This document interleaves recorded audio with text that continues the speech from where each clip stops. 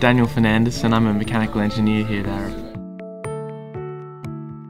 I was surprised at how quickly I got involved into project work when I started here at ARUP. On my first day, I was given the task of tagging every single valve on a data centre in Melbourne, so admittedly it was a bit of a time-consuming and dull task, but I was really happy to be involved right from the get-go and made me feel part of the team.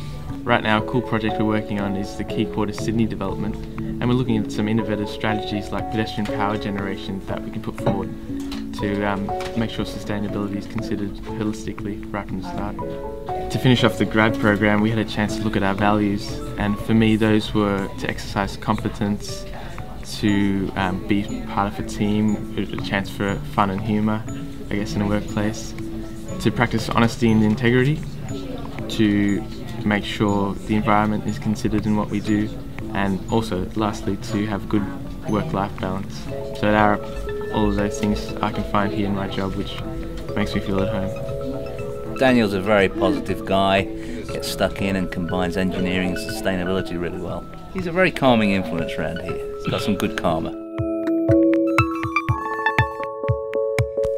My name is Melvin Leong. My role is an electrical engineer as part of the building services team. We had our graduate program, graduate weekend. We had all the engineers, graduate engineers from around Australia, even Singapore, coming into Sydney, having a weekend together, which was really good. You get to meet everyone from around the region. So one of the great projects that I've worked on was in the beginning of the year I worked on a project called 100 Mount Street. And I really enjoyed that project because it's one of the first few that I actually got to be involved in almost from the beginning, so I went through the whole process. I enjoy working with people like Dave Martin, the leader of the electrical team. Sometimes you can actually see at his desk like a line forming of people waiting to speak to him and ask questions. So obviously he's pretty busy, but every time I speak to him he's still very friendly and cracking jokes. So even though he's busy, there's still a smile on his face, and that's the same with I think everyone here.